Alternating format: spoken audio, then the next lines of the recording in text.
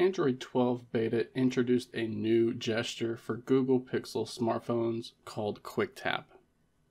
The idea is that Android's hardware sensors can detect when the back of the phone is being tapped on.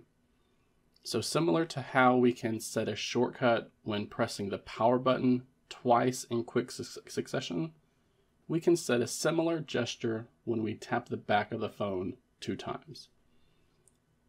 This feature is only available on Pixel 5 devices and newer, but with the release of Android 13, we can now use this gesture to toggle the flashlight.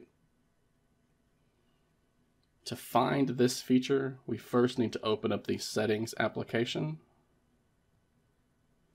and then scroll down all the way to the bottom until you see the System option. When we dive into the System menu, you should see a Gestures option right here, somewhere toward the top. And when we go in here, this is where all of the gestures are controlled for Google Pixel smartphones. And from here, we're going to look for the Quick Tap to Start Actions gesture. So this Quick Tap feature is something that we've had since Android 12, but with Android 13, we now have a new action to pick from. So first we need to toggle on the Quick Tap feature, and then we can select which action will be taken when the double tap on the back has been detected. By default, it's going to be set to Take Screenshot.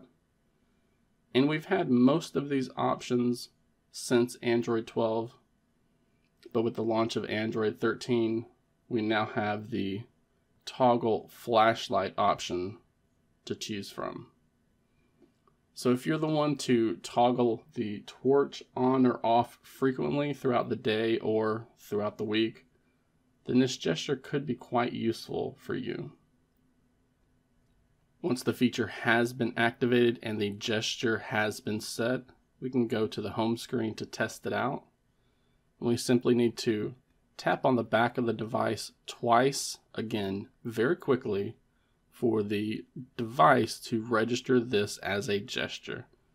If we just do a slow double tap, it's not going to detect as a gesture that you want to use to toggle that action.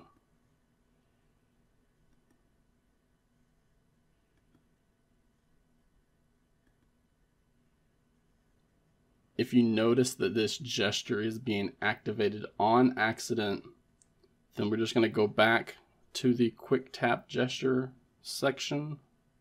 Look at the bottom, and we have a toggle here that requires stronger taps before this Quick Tap feature is to be activated.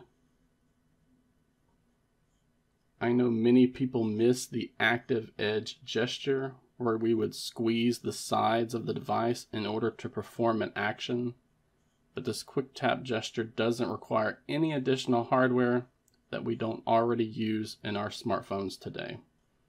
And it doesn't complicate the repairability of the device either, both of which happened when building in the squeeze gesture into these phones.